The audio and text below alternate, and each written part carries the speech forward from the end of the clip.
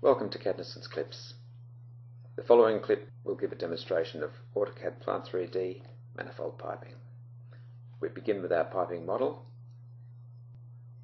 and we zoom into the work area and hide objects that we don't require for this exercise. Today we'll be using carbon steel 150 pound spec to run a DN100 coolant supply to the 3 plate heat exchangers. We'll place butterfly isolation valves against each of the plate heat exchangers.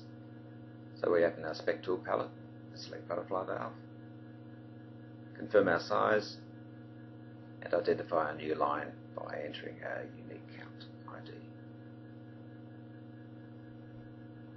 In placing the valve, we're also installing gaskets, flanges and lug bolts. We orient the top works as we place the valves. Now we're ready to run our line. We have node and perpendicular object snaps set and we're using object tracking. We'll click on the flange that's been placed after our valve, continuation glyph, hover over the perpendicular snap on the header above and drag out our tracking vector. Now we're again for the vertical leg, hover over the perpendicular snap on the header above, enter from, drag down our cursor slightly, enter 300 and that'll give us a point 300 millimeters below the header above. Now we can drag our line through to the corner, select the IP point for our tracking vector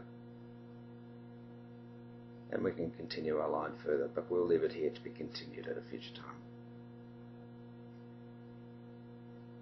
Now we run lines from the second and third plated heat exchangers. We'll be presented with two options and we'll select the second option. That'll give us a nice 90-degree bend.